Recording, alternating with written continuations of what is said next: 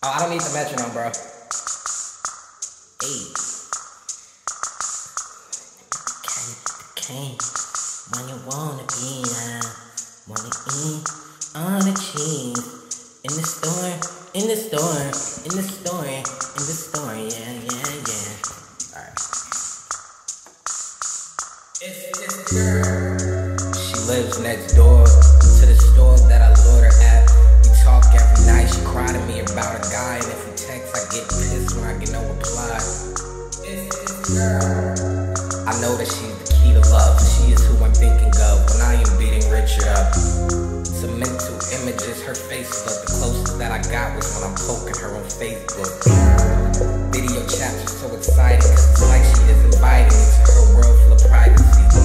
I'm getting gassed up, I think she's liking me, she's gullible, and I just wanna take it like a pirate. I see her in class, not really 2 doors down, but anytime that I pass to take a piss in a stall, picture us in the hall, locking lips on the wall, her hand grabbing my dick, my left hand on my tits.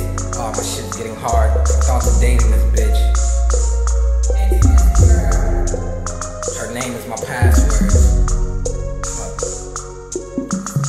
All my niggas got they bitches and stuff, but all the bitches they fuck, I know this bitches and sluts, and she's special. I know that y'all come off as rough, but I'm the nicest to her, and I just want to concur a relation. I want the cheesy dates at the movies and stupid walks at the beach, and sharing straws in the cup. I never had that, so when we holding hands walking home, I look past that. The fact she's fucking guys that I hate, but things are looking great. Cut copy. Last time we talked, she said that her relationship was rocky. Now that Mr. Fag is gone, there's no one that can stop me from bagging her. I got these tickets to the Roxy. Next day, Metro's taking me home. I see her in a cut at Wendy's. She's not alone. Who's that guy? Wait, why the fuck he about to kiss her? Come to find out, she got back with her nigga.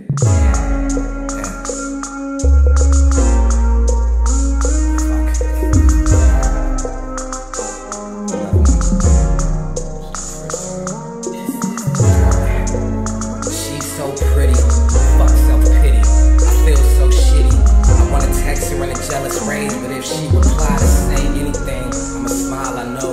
What do I do with myself? Sit in my room for some days.